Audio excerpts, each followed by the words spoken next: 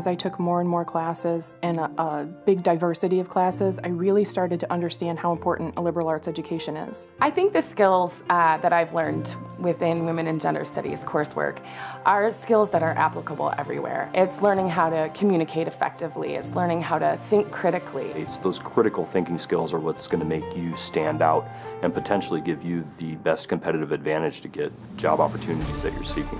One of the things that's unique about a science education or a biology education in college is the laboratory component of a class. You really have the opportunity to develop relationships with the professors and faculty members who are more than willing to work with you.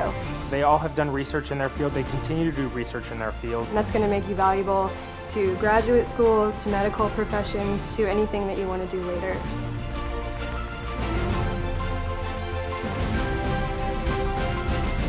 Class sizes are pretty small still, and that's really good because you can get, individual attention if you need it or if you want it. The professors have more time to sit down with you.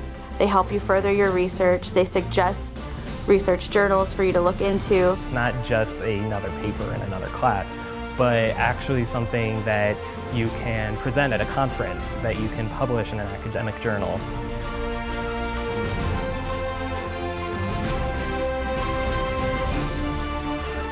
We're getting the real-life experiences that we need in order to make our resumes and our applications stand out. One of my favorite parts of my years in the General Studies program was the ability to do an internship.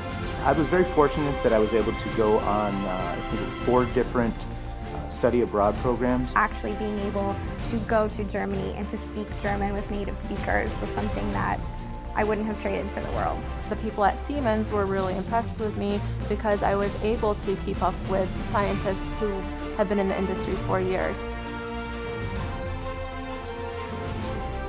I think the most interesting thing about physics is that it really explains everything. A history degree is something that rounds you.